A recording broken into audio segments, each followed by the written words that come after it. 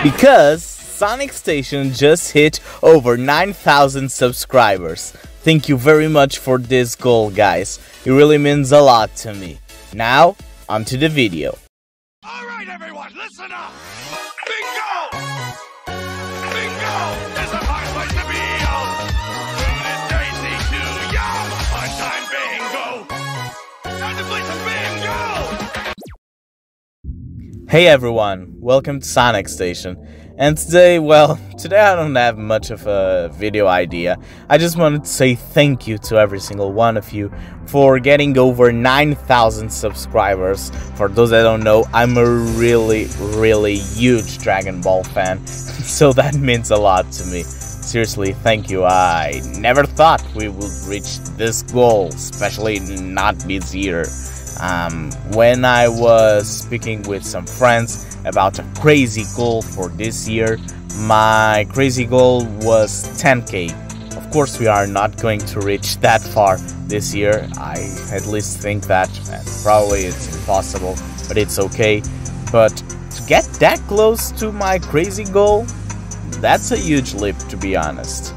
I just wanted to say thank you to every single one of you for the constant support, for watching the channel, even if it was just once. It really helps a lot. We got over 1 million views, we got over 9,000 subscribers, and I think that overall my videos are also improving. Of course, this year was a good one, but it had some ups and downs.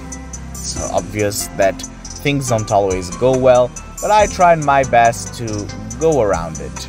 And to be honest, about 2022, I hope it's even better to solidify what my channel is now known for.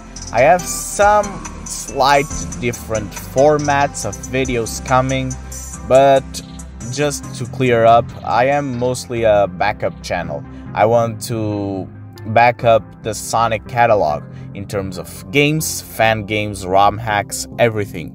I want it to be just a sweet place where you can go and you can explore things that exist in the Sonic community that for me are meaningful. If I don't showcase something, it's because I either don't think it looks good enough or is meaningful enough. And I think it's important to clear that out. I want to iron out some more things this year that is coming, 2022.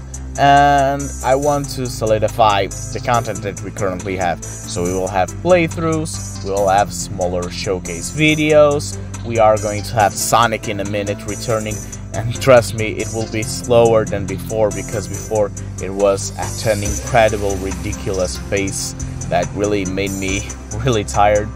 And that's basically what I wanted to say. Thank you for supporting me. I don't know how 2022 will go. I hope that it goes for the best. And seriously, thank you very much for all your support, guys. With that said, thank you very much for watching, and I'll see you all in the next video. Oh, and hope you enjoy Sonic's until the very end, okay? Last video of the year will be a special one. Take care, you all.